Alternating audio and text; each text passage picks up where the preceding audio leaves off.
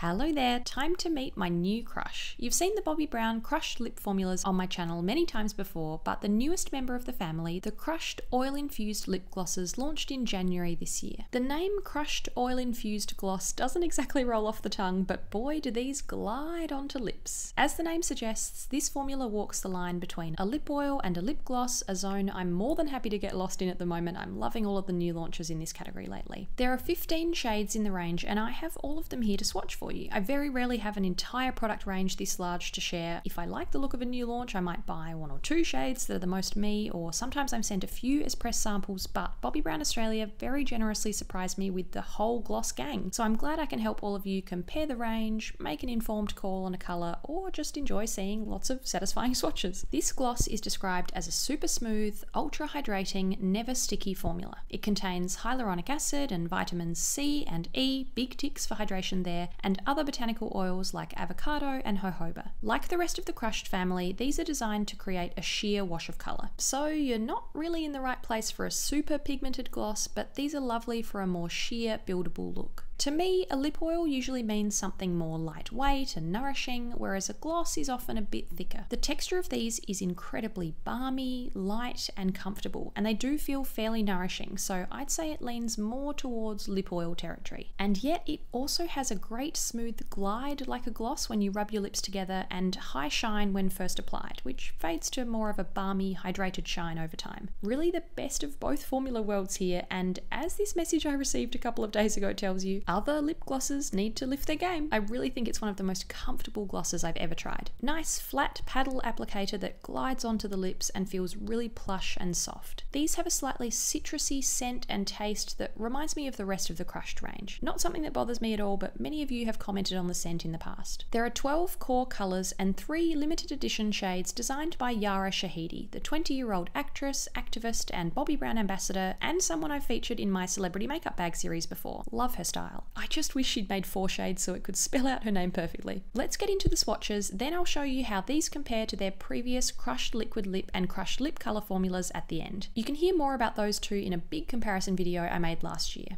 First up, Sweet Talk is called a light beige, a classic, very fair nude shade, slight touch of apricot to it on me, and a little bit creamy looking because it's much lighter than my natural lip colour. This one is the fairest in the range, but I would have loved to see them include a completely clear gloss too. Forever Chill is one of the shades from Yara Shahidi's trio. It's called a warm, tawny beige nude. This is where your natural lip colour and undertones play a big part in how sheer colours come across, because it's sadly not very flattering on me, almost a bit of a yellowy brown, but it looks so nice on Yara, and she says it's her new go-to nude. Free Spirit is called a lush pink beige. It's definitely one of my favourites and comes across as a really pretty peachy nude on me. The sheer effect can be built up slightly, but it's generally going to look quite subtle and natural, almost like the amount of colour you'd get from an emollient tinted balm. In the Buff is called a beige rose. It seems fairly similar to Free Spirit to me, but comes across slightly more pink and a little bit more fair. I definitely notice the lighter shades are a fair bit more sheer and less pigmented than a few of the deeper shades we'll get to later.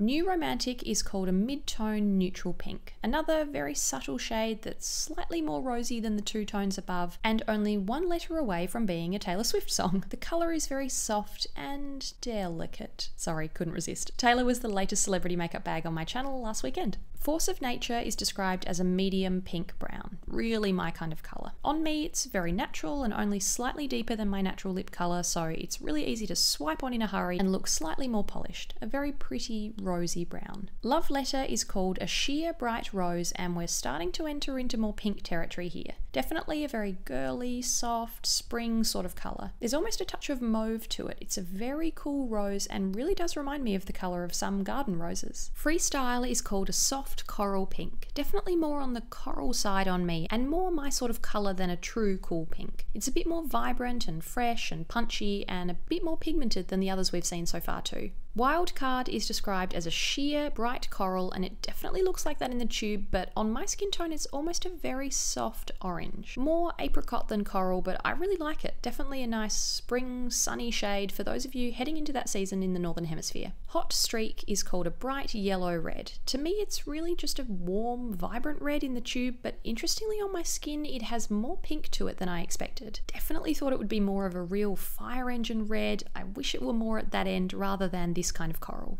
In the Flow is the second shade designed by Yara Shahidi. It's called a vibrant red berry, and she describes it as a rosy colour she loves for a springtime pop of colour. I'd call it a lovely purpley berry. I actually quite like that even the deeper shades that are more pigmented are still nice and sheer, so they can hopefully suit more skin tones. Rockened Red is called a true blue red, but I actually think it's a lot deeper than the kind of red that comes to mind with that description. A true blue red to me is something like Ruby Woo or Velvet Ribbon by Lisa Eldridge, but this has a darker feel and more of a berry tone to it. Still a beautiful shade, but I wish there was a true red in this range too. Swapping to more berry tones to finish with Spring Bliss, the final shade designed by Yara Shahidi. This is a pinky rose that she wanted to create to suit all skin tones. It's a pretty mauvey pink on me, but it's definitely very subtle. Don't expect it to match the colour in the tube. Slow Jam is called a neutral creamy plum. This is lovely, a deeper, ever so slightly browny berry. Not super pigmented for a plum, again it's much more subtle than the tube colour would suggest, but it's a nice subdued berry for an autumnal feel. Last but not least, After Party is a deep wine. So deep and vampy, like a great browny berry in the tube, but again not quite the same when I swatch it. It's a lot more of a rich purple berry than the packaging comes across, but still a nice way to wear a deep colour in a more approachable sheer way. I ran out of room on my arm, so I had to do this in 2 sections, but here they all are. Sweet Talk, Forever Chill,